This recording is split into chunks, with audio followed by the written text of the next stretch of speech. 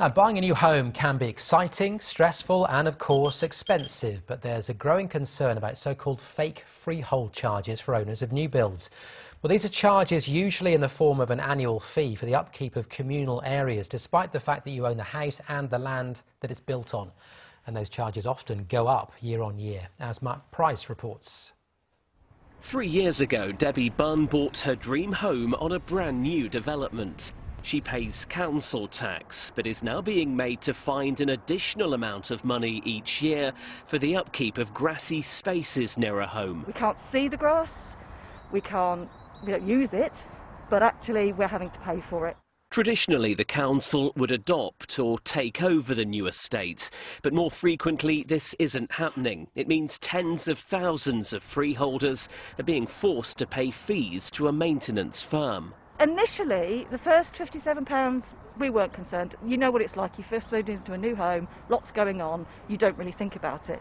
As the years have gone by and the amount's increasing, that does get you more angry.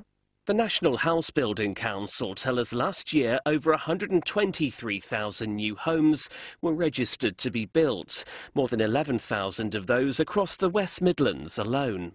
But it's thought many are subject to estate charges, which are often written into the deeds and can be uncapped. And we've got 700 estates on our database. It's affecting a lot of people and increasingly so. But the housing industry has told us the costs are always explained before people go ahead with the purchase. It's really important that we don't just build houses for people. What we want to do is create a community, create an environment for people to live in. Andrew, you speak for the home building industry. Would you buy a new build house with one of these estate charges? Can you hear me okay? Is everything working? I heard your question, Matthew.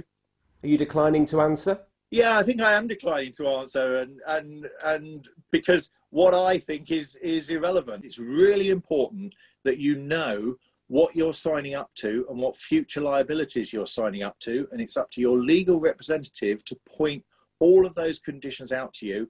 But now campaigners are calling on the government to act. The freeholders that are paying these service charges, they're kind of in a little pocket. They're a forgotten group, I often say. There's no one that they can actually remediate this with, essentially. So this is where freeholders are forgotten. And I think that there does need to be some change in legislation.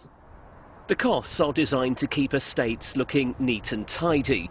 The local government associations say where councils no longer adopt new build estates, it's only right they ensure developers have plans in place for maintenance arrangements.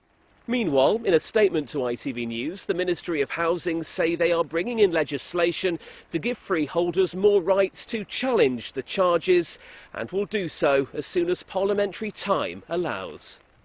For Debbie, that can't come soon enough. The joy of buying what should have been her dream home has been overshadowed by extra costs. Matt Price, ITV News.